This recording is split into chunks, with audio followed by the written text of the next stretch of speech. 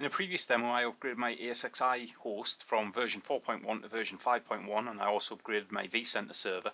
And now what we're going to do in this little demonstration is we're just going to upgrade our VMFS data stores and our virtual machines to the correct version of hardware and VMware tools.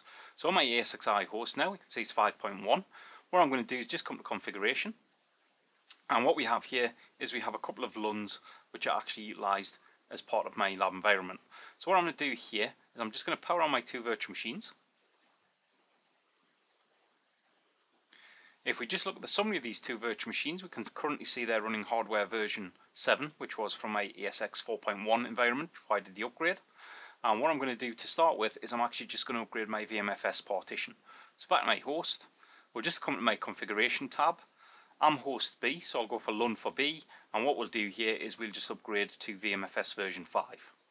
We'll click OK at this point here, and what we can see is it's going away, it's doing the upgrade. If we have a look down at the bottom here, we can see it's currently in progress. Wait for it all to refresh, and what we can see once it's all refreshed is hopefully we should see that this is now running on version 5. So if we just have a look at this, just have a little scroll down here, have a look at the formatting, and we can indeed see the file system is now VMFS 5.8. And the important thing about this is this can be done dynamically whilst the virtual machines are powered on. So the next thing to do is to actually upgrade the hardware and the VMware tools of my two virtual machines to the latest version based off my 5.1 environment. So I'm going to use Update Manager to do this. So I'll just come back to my home page. I'll just go to my VMs and templates view, and what we're going to do here is we're just going to attach some baselines.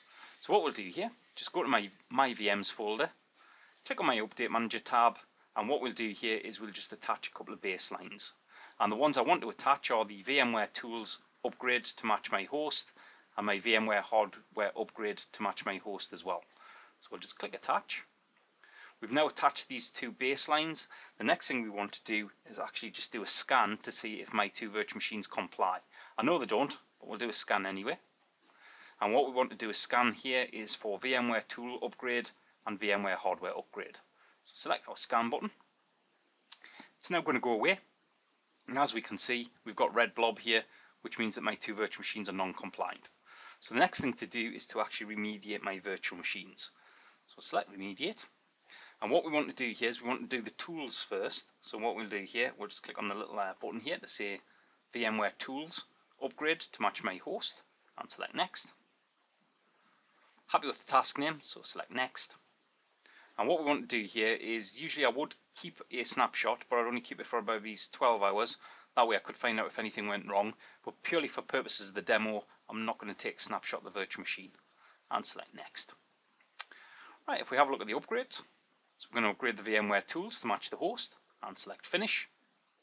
And now what's happening here, if we just scroll this down a little bit, we can see that we're now remediating the actual tools on these two virtual machines.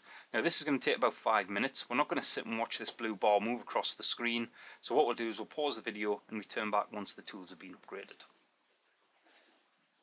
So this is a good sign. We've got yellow rather than red, but we're not quite green. So what we've done here now is we have actually upgraded the version of the VMware tools. The next thing to do now is actually upgrade the hardware. So yet again, we'll just go to remediate. We will this time upgrade the VMware hardware to match the host, so this should upgrade me to VMX version 9 or hardware version 9, so select next again. Again, I'm happy with the task name. Don't want to take a snapshot, and select next. Then what we'll do is select finish, and we'll allow this to remediate. So what we can see now, we are indeed remediating the entry. Now this will take a little while, so don't watch it, we'll just pause the video and return back once the hardware has been upgraded as well. Right, and as we can see now, we've got big green blob. That means we have indeed upgraded the virtual machine hardware and VMware tools. If we just highlight one of our virtual machines, have a look at the summary page, we can indeed see we're running on hardware version 9. Same on the second virtual machine here, we are indeed running on hardware version 9. And that's the end of this very quick demonstration of upgrading my VMFS partition and my virtual machines to be fully compatible with vSphere 5.1. Thank you.